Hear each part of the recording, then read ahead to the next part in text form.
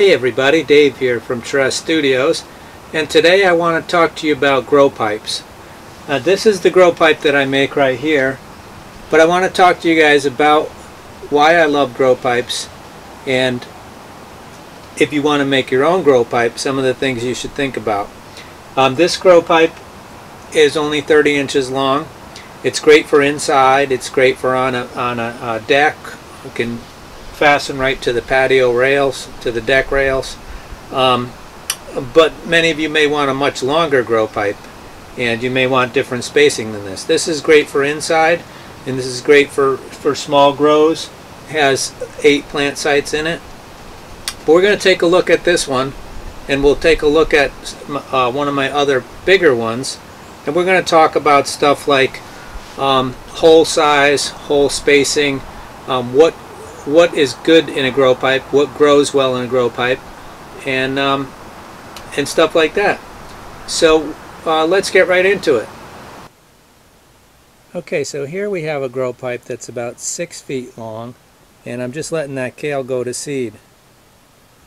But the spacing on this this grow pipe is about 6 inches apart, but they're staggered, so they're about an inch. I think they're about an inch and a half off of the center line, one to each side.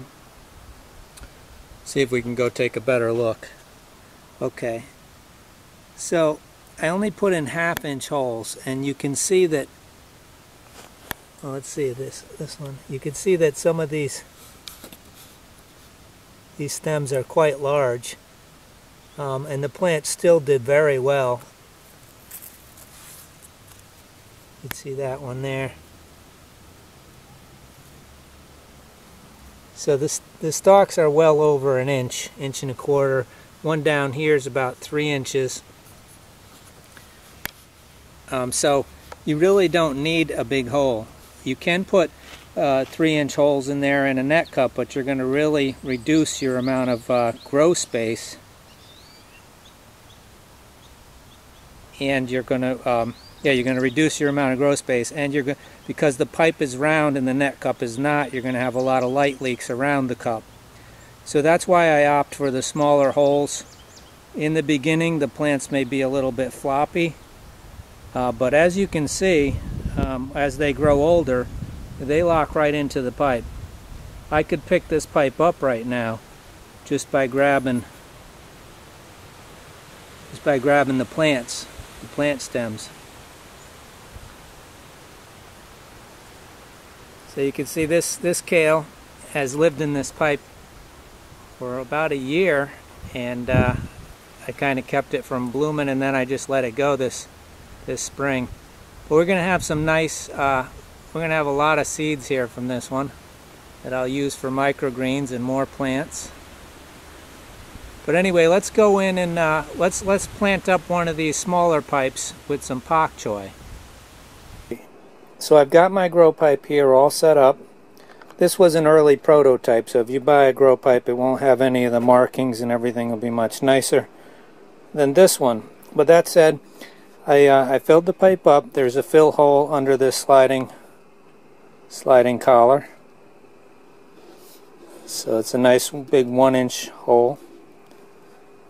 So I've dropped one baby in there. Let me get my little babies. The babies, I just grow these on the clay pebbles. So I just put a little, fill this little container with clay pebbles, and then I give it a little weak nutrient solution. I use Maxi Grow 1 teaspoon per gallon. And then these babies are ready. So you just pull them out, and they might have a clay pebble or something attached, but that's okay. You can be a little, you don't have to be too careful with them. You just pull them apart, and all you gotta do is drop them in the holes.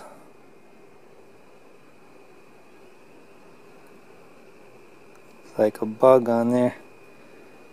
Anyway, it's so bright out here I can't see if I'm showing you guys good. Here we go. So just drop them in, You know, if it's very windy, you have to be careful. You might want to keep them inside because the wind can dislodge them out of here. But other than that, they should be fine. They do kind of right themselves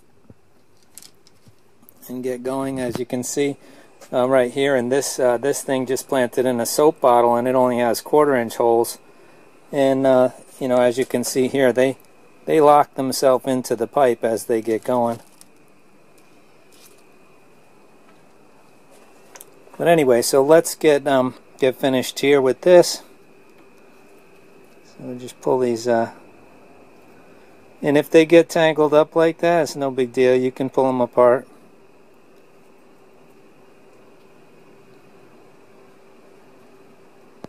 Now I've noticed now that I'm just seeing those, I don't know if you guys can see that, but there's some little insects right there I'm going to get rid of. Just rub them off, spray them off. I had some kind of scale on something.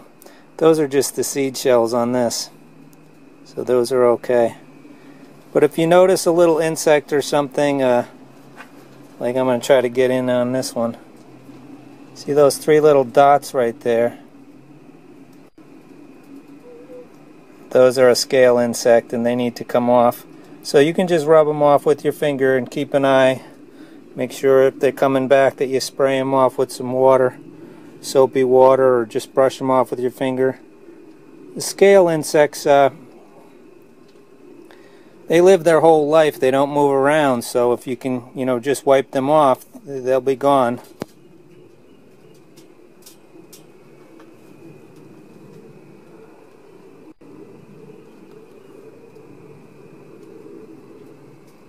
And so there's a little bit of algae on the roots of these plants from growing in this kind of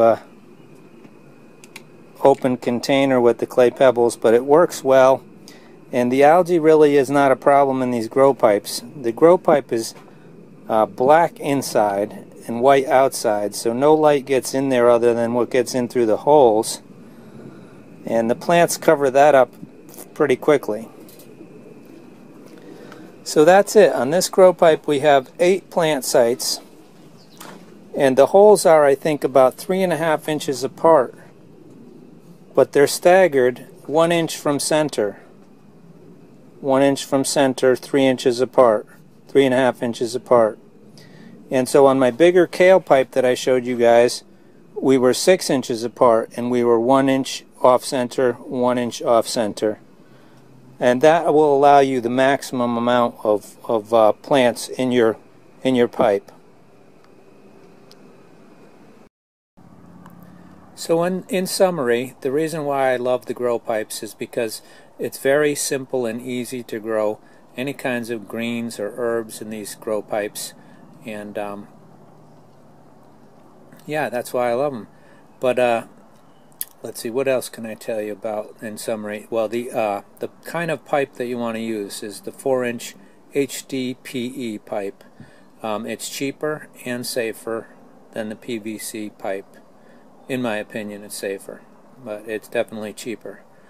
The other thing, oh, the hole spacing. As far as the hole spacing, the 3.5 inches apart is better, like on this smaller pipe, and where you're going to plant like lettuce and Swiss chard and things that are smaller, spinach, basil, but larger things like kale and kohlrabi, I would put the hole 6 inches apart, staggered 1 inch from center. And one more thing, nutrients. So I usually start my grow pipe when the plants are very small.